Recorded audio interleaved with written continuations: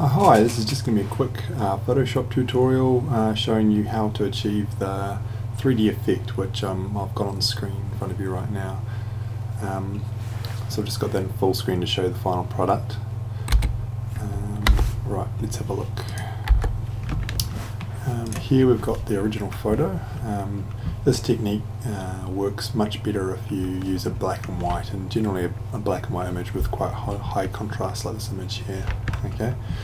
Right, so the first step is to create a duplicate of your original photo. So I'm going to create a duplicate layer. I'm going to name that layer red.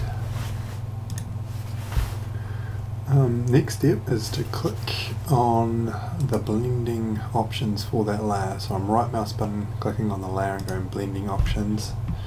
Now see here we've got advanced blending and there's channels. You want to turn off the green and the blue channel and just leave on the red channel. And go OK.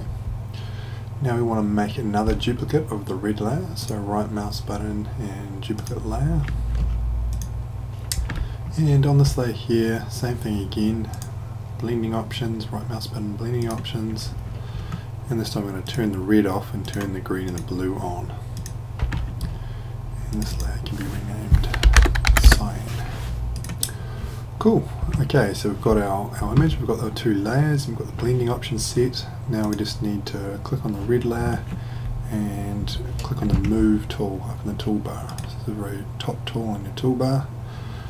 And with the move tool selected, you're just going to click the keyboard to the right.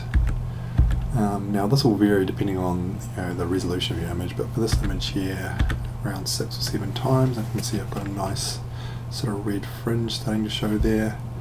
And you can click the cyan layer and sort of nudge it back a little bit. And there's your final image. Just put that into full screen by pressing the F key on my keyboard. Okay, thanks for listening. Be sure to subscribe to my channel if you want to hear more creative tutorials like this.